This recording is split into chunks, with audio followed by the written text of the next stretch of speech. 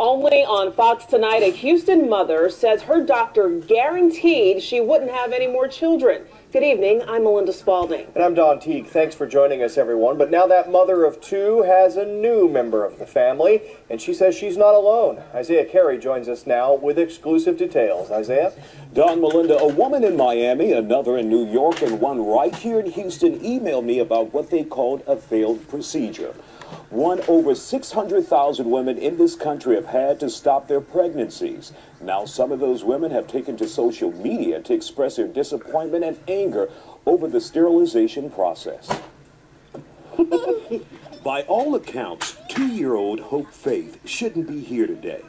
She shouldn't be the apple of her mom's eye or the lovable, pesky little sister to her big brother, Isaac. I was a single mom at the time, and I had a lot on my plate already. 33-year-old Candace McLean says that plate included 2 other children she could barely afford.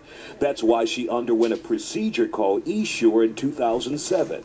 As seen in this YouTube video, it's a process of inserting a metal coil in the fallopian tube.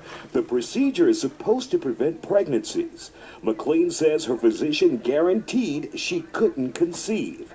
Then in 2010, I was shocked when I found out I was pregnant, and he was shocked. And he had no answer for me. He said it was a paradox and enigma, which basically means a miracle that can't be explained. Actually, McLean found herself in that less than 1% group. In all of essure's literature, company officials say their procedure is 99.83% effective. McLean and a Facebook page full of women all complained the procedure created by essure's parent company, Conceptus, didn't work, and now they have children. The women also complain online about excruciating pain during their cycles as a result of the process. It's disabling. I'm in so much pain. You can't move, and the headaches and nausea.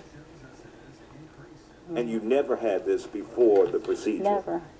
Never. There's still that small potential that the patient could become pregnant at a later time. Dr. Susan Rain is an OBGYN and attorney in Houston.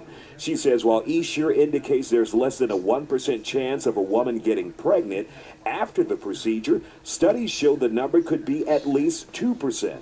However, the physician says she uses essure with patients and calls it a good product. Dr. Rain says doctors should reinforce that risk to patients. But I think we all really try hard to be sure that they understand that, because there will be women that come back with a pregnancy after they've had a procedure. No one understands better than McLean does. She has her 2-year-old proof. But now the mother wants to remove what she calls a pain-causing essure coil. She received it free under Medicaid. However, McLean says the state won't pay for the removal since she has also since had her tubes tied. The out-of-pocket cost to her, $46,000 to get rid of essure. I wish I would have just had a regular tubal ligation, but I trusted my doctor, and he said that this was best for me, so I did it.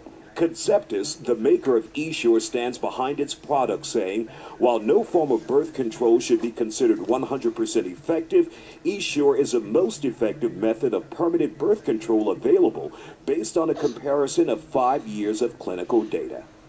Now this process is approved by the FDA. Now we have placed essure's full statement online so you can take a look at it. In the meantime, McLean wants to make it perfectly clear, now that she has her little unexpected baby girl, Hope Faith, she loves her even more.